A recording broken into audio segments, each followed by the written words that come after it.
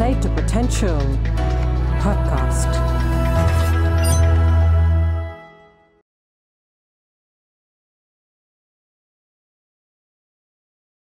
My belief and what I've written in Catalyst is the impact of work on life is lesser than the impact of life on work. Say more. Yeah.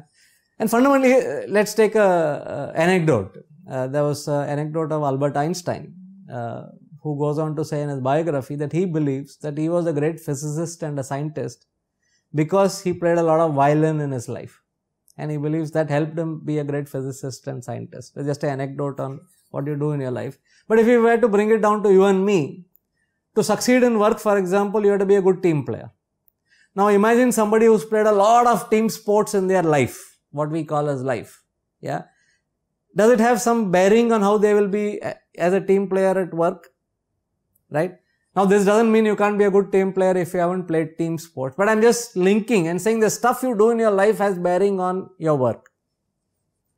And hence the question is, can you design your life? Now all this is happening by accident. Einstein happened to be born in a family who was Western classical passion. His mother started teaching him violin at the age of 4.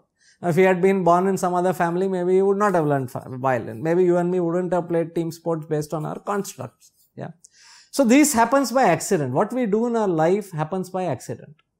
Suppose we were to turn it around and were to say that I want to live my life and design my life in a certain way which enhances my probability of success at work. What would I do? Would I actively play more team sports? Yeah, it not only gives me sports and health and benefit, but it also helps me do something else. There's a learning cycle which impacts work, learning right? cycle, To use yeah. the language. Would I actively choose to pursue certain hobbies?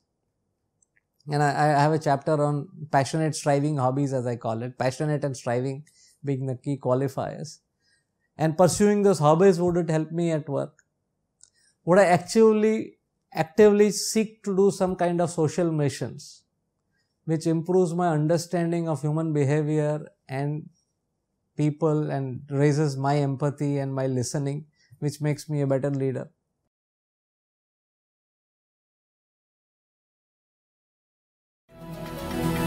Play to Potential podcast.